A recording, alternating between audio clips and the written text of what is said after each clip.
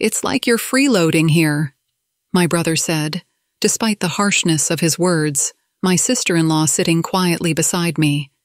She squinted her eyes and smiled, enjoying my surprised expression as I instinctively glanced over to our mother, with whom I had lived for so long. She said with a sad face, "Living with your brother and his wife, who graduated from a prestigious national university and works at a top-tier company, seems better than living with you, Linda. You always stay shut in the house," she said calmly. It seemed neither my mother, sister-in-law, nor brother realized how much I'd contributed to the family's finances and how hard I'd worked for our family. Even with the pain I felt in my heart, I said, "Fine, I'll leave. Never ask for my help again," and started packing my essential belongings. "Watching me," she said sarcastically with a smug smile, bowing out so easily. "But no one knows yet who will end up in the more pitiable situation in the future. Not recognizing this fact might lead to various problems and challenges. My name is Linda. I've achieved great success in internet-based businesses, and I'm constantly challenged with new things to grow even further. Initially, I had imagined myself working regular hours at a traditional company during my university days. An event I experienced during my second year in college totally changed my life. My father fainted due to illness, and we couldn't do without a caregiver for his daily life. My mother, being rather careless about cooking and cleaning, wasn't great at housework. Thus, she mainly depended on professional caregivers for my father's sudden care needs. But since caregivers weren't there all the time, my mother naturally took on the caregiving role. Even when my father signaled he needed to use the bathroom, she'd tell him to hold it in a little longer, often giving him the cold shoulder. I had to step in to support my father every time this happened. In such circumstances, I began to deeply ponder and question, in the future, when I start working full-time, what will become of my father? Honestly, I couldn't possibly imagine my mother taking care of him entirely. Given this backdrop, I began to explore ways to earn an income without leaving home. During my university years, I studied online business-related knowledge and techniques, utilizing my major in economics. I collaborated with friends well-versed in management and economics to gather information. Further collaborations with IT-savvy friends from other faculties kickstarted our online business project. Indeed, we have a comfortable and beautiful working office. However, that office is primarily used as a specific space for staff who find it challenging to concentrate while working from home, and for new employees needing orientation or training. Personally, I hardly ever visit that office. My primary workspace is a room at home, where I can spend time with my father. I carry out most of my tasks there. One day, my father, curious about my work arrangement, asked, "Did you give up on a full-time position for me? Or was it challenging for you to secure a position as a fresh graduate?" Feeling sorry about it, holding back tears, I thoroughly explained the online business I've been building since college. The business remains stable and continues to expand, and there are no issues working from home. Upon hearing this, my father said, "Linda, you've truly grown into a responsible adult. It's a far cry from town." He expressed genuine gratitude from his heart. Actually, I am the only one in charge of supporting my father's daily life. The truth is, I'm not an only child. I have an elder brother named Tom, who is 2 years older than me. He tends to be selfish and rarely puts others' needs first. In reality, Tom excelled academically and showcased his talent from his student days. After graduating from a prestigious national university, he leveraged his talents and smoothly secured a position in a top-tier company. When our family received the news of his employment, we were taken aback but simultaneously wanted to acknowledge and celebrate his achievements. Thus, my father, mother, and I all tried to contact him to convey our blessings. However, his response was contrary to our expectations. "I will start a new life in the city and will never return to that countryside. I want you to believe I'm doing well on this new way." With that, he ended the call so suddenly. Ever since that day, we couldn't contact him at all. His lines of communication were unilaterally cut off, and all our messages and calls were ignored. Although Tom had received ample financial support from father for his college education and independent living, he never showed any gratitude and distanced himself from us. In this situation, both I and father felt repeated shock and disappointment. Amidst this, a hypothesis emerged among us. We wondered if mother was secretly communicating with Tom. However, despite father's deteriorating health and the essential daily care he needed, the absence of any contact from Tom made it clear that he didn't think of fulfilling his responsibilities or roles as a family member. After going through this, one day, an unexpected report came to us from Mom. Recently, I got a call from Tom. It seems he's met a woman he's considering marrying. He asked if we could give them a wedding gift. I'm thinking of preparing around $99,000 as a heartfelt gift. Do you think both of you can help with this? Conveying this to father and me with a slightly nervous expression, considering our financial situation, mother spends most of her days at home except for the 3 days she works part-time. The salary she earns usually goes to lunches and shopping with her friends, so she hardly saves any money. I couldn't hide my surprise at Mom's intention to request such a large amount for Tom, with whom we hadn't been in contact for so long. Feeling anger, but listening calmly at first, his face then turned red. Why? He can do this? He hasn't contacted us since he left home, and now he suddenly asks for such a large sum for his wedding. I can't understand it, and there's no way I'm going to agree to it. Raising his voice in anger at mother, who looked a bit displeased and gazed at me with a troubled expression. But think about it, Tom has decided to get married. I genuinely wish for him to get married and bring grandchildren, more than for you, Linda, who stays at home and doesn't connect with the outside world. It's a parent's feelings. Please understand that, she calmly retorted. The primary reason I didn't work in a regular employment manner was largely influenced by mother. So, I couldn't understand how mother could say such things to me. Father also couldn't hide his anger at mother's words. Because you didn't help me properly with my care, Linda is really concerned about my health and stays home for me. I've given a lot of financial support to Tom over the years, but I've never heard a word of gratitude from him. How can one even think of demanding a large celebration gift for someone like him? That day, the house echoed with loud arguments between my father and mother. From the next room, I listened to my mother's accusations, being concerned about my father's health. It was true that my mother always favored my brother, especially praising his academic and other talents. She neither appreciated nor understood my decision to choose a house out of concern for my father's health.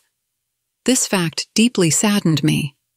Eventually, mother decided to go out to dine, needing a change of scene, and temporarily left the house. After she left, my father said to me, "Linda, thank you for being by my side, even in times like this." "It's okay, Dad.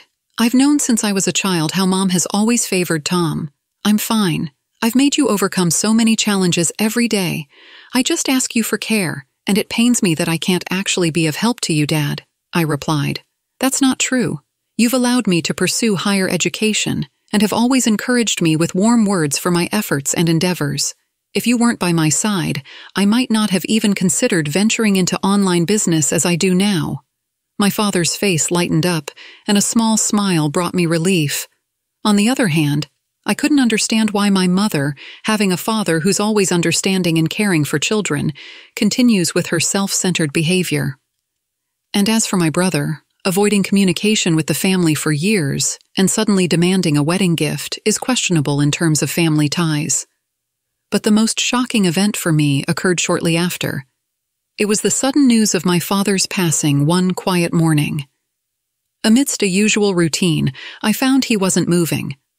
As time felt frozen, I called an ambulance, but it was already too late. He had passed away. His friendly nature and warm-heartedness were evident from the many people who flocked to his wake. Ordinarily, during a funeral, the wife is expected to make arrangements. "But I'm very busy right now, Linda. I'm entrusting all funeral arrangements to you," she said, frequently checking her phone with a concerned look. I couldn't sense a bit of support or cooperation from her. I don't know what she was engrossed in. Although I felt anger, I was determined to concentrate on preparing for the wake and funeral to send my father off properly. Then, a surprising event unfolded. A while after the funeral began, my brother entered the venue hand in hand with a woman dressed in a flashy pink dress. What's more, he was casually dressed in a hoodie, clearly inappropriate for this solemn occasion. As all the attendees looked on in shock, only our mother approached my brother with a bright smile. "I'm glad you came, Tom. Now, your father's inheritance will be ours," my mother boldly declared. The atmosphere in the hall changed completely after my mother's sudden statement. All eyes were on my mother and brother, and the venue was filled with collective surprise and bewilderment. Honestly, for Linda, who has been at home for a long time taking great care of Dad, I don't think she should expect any inheritance, he declared loudly. There seemed to be a hint of sarcasm in his words. I was surprised by his words and let out a deep sigh. I figured he must have been informed about the household situation and our father's health by our mother. However, she seemed oblivious to the fact that I had contributed a lot to the household, finances, or whether there truly was any considerable inheritance from our father, who once required care. Neither mother nor Tom seemed to understand the reality or appreciate my efforts. It's true that Dad once held a senior position and was rumored to have had a good income, but making such inappropriate remarks at a funeral was undeniably disrespectful. This funeral feels somewhat gloomy and oppressive. By the way, Tom, even though receiving the inheritance might be in the distant future, should we leave now? After all, we'd get the inheritance even without attending this funeral, she said, pulling on Tom's arm. The moment I saw this woman, presumably my brother's new wife, I was convinced she was his wife. She seemed to have a vibe similar to Tom's. I thought she probably has a personality much like him to marry someone like him. I think I wish they'd leave as soon as possible, I muttered quite unexpectedly. It seemed as though even our mother was in agreement with them. "Shall we go eat sushi?" Saying that, the three of them left the venue. The other relatives were also surprised by this turn of events. Some raised their voices in shock, but I suggested for our father, "Let's at least keep our composure." I suppressed my inner irritation and continued with the funeral proceedings. However, upon returning home, there was another surprise. On the dining table were 3 boxes of sushi, presumably ordered for delivery. The table was messy, with nothing cleared away. From the living room came voices and laughter. There were Mother, Tom, and his wife, Jessica, clearly enjoying themselves and drinking. "Ah, you're late, Linda. Can you make some snacks, whatever you're good at making? And can you buy some more alcohol? That would be so helpful, little sis." I was utterly shocked by these unexpected words from my brother and his wife. Seeing such insensitivity during our father's final rites and their apparent lack of regret or understanding was mind-boggling. Despite the tense atmosphere and the shocked expressions of other relatives, it seemed they didn't think they were doing anything wrong. Seeing my mother, who should be the one to correct such behavior, casually joining in their merriment made me feel it was right to have stayed. I wonder what would have happened had I not been there. Would they have even held a proper funeral? In this situation, I told them, "There's no inheritance you're hoping for. There was no way I was going to comply with their request, such like more drinks or snacks." I had no reason to obey them after that. A drunken Tom suddenly looked upset and said, "What are you talking about, Linda? You've always stayed at home doing nothing, causing trouble to our father. So now, it is natural that we use our father's assets." Considering that Tom relied on our father for all his college living and tuition expenses, I couldn't understand his basis for such claims. I was both exasperated and headachy, seeing him act like he owed our father nothing. By the way, this house was built by our dad, right? Normally, as the eldest son, it would be natural for Tom to inherit it. So why Linda, who stays at home all day and does nothing, living here? With those words, both mother and brother seemed to nod in agreement. The warmth that used to be in my mother's eyes for me was no longer there. To be honest, that's correct. This house is mine. I'd like the parasite living here to leave soon." After my brother's stern words, there was no guilt on the smiling face of my sister next to him. My mother, with whom I'd lived for many years, began to speak. "To be honest, I feel more comfortable living with my son and his wife, who graduated from a top university and succeeded in society, than with you, Linda." It seemed they hadn't noticed at all how much I had contributed to this house over the years. I felt sadness and disappointment. I let out a deep sigh and decided to express my feelings. "Understood. I will leave here. Please don't ask anything of me from now on." I backed to my room and began to pack my things. Just then, I heard my sister mocking voice. "She is really poor, don't you think so?" Seeing the three of them, my brother, his wife, and my mother laughing at me, I bitterly smiled in my mind. Yes, in the current situation, I might seem the most miserable, but there's something I'd like them to know. The truth is, I've owned this house since my father was still alive. He entrusted it to me, and I accepted. Therefore, even before my father passed away, this house was legally registered in my name. However, my mother still lives in this house. She spent a long time here. Even if I informed her of the current situation, she'd likely say, "I've spent most of my life here and wouldn't leave easily." Considering this situation, I've been seriously thinking about what to do with the house, especially after seeing my mother's cold behavior during my father's funeral. My thought became stronger. I felt tired of my relationship with her and started to feel her presence as a burden. I thought it'd be lonely living alone in this big house, and maintaining it would also be challenging. So I decided to sell it. Seeing my mother and brother's family unaware of my decision and seemingly enjoying my situation, I couldn't help but feel pity. Their attitude, expecting some inheritance that my father supposedly had, seems rather ridiculous to me. My mother, during her healthier days, did have a stable income. However, since she became unable to work due to health issues, her income stopped, and she had to use her carefully saved savings to hire a helper for daily assistance. It's true that my mother withdrew money from her savings for daily expenses. However, even after my father fell ill and had some problems in everyday life, my mother strived to maintain her unchanged lifestyle. As a result, her savings gradually decreased. When I noticed that my father's savings had been completely depleted, I decided to contribute $3,000 every month to support the household. Though my mother took care of housework, she was not good at managing household finances. When shopping at the supermarket, she often made impulsive purchases, buying expensive items more than necessary. Seasonal sales and budgeting strategies didn't seem to be significant factors for her. Moreover, she tended to use the money she earned from her part-time job for her hobbies and leisure.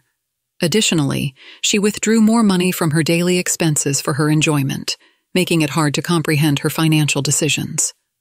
My father often said to me, "I'm sorry, the money savings by my father were ultimately used by my mother." When I finally decided to leave the house, I withdrew all the remaining balance from the account I had been supplying for household expenses. I couldn't imagine letting my mother use this money anymore. And so, the events of the day after I made up my mind to leave the house began. "Linda, did you take the household funds? It's the important money for our living." I was suddenly interrupted by my mother's voice over the phone during a quiet morning. I could sense a mix of surprise and blame in her tone. "Mom, which household funds are you talking about? The savings your father built up over the years?" When I checked, every account was empty, I questioned. "Isn't it because you used up all those savings, Mom?" "What are you talking about? Are you surprised?" I've left the household ledger on the living room table. In it, there's a record of you making withdrawals frequently, using Dad's cherished savings. Not just me, but Dad knew about it too. And after those savings were gone, I was the one financially supporting the house with $3,000 every month. From the other end of the phone, I heard my mother's footsteps rushing around, possibly searching for the ledger I mentioned.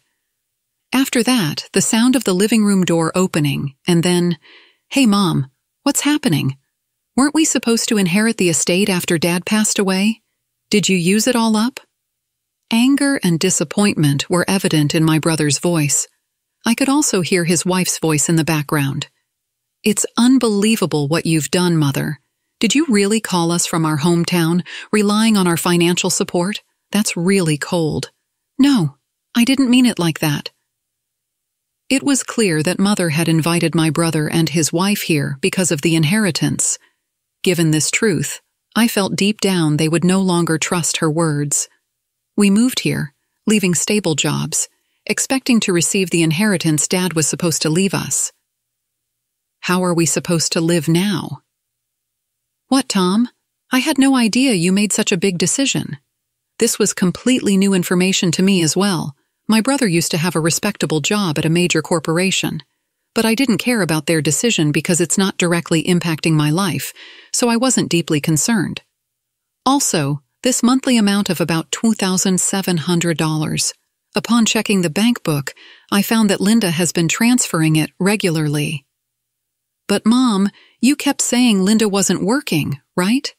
At my brother's words, Mother suddenly remembered our phone conversations and looked at me with a face full of shock and guilt. What's going on, Linda?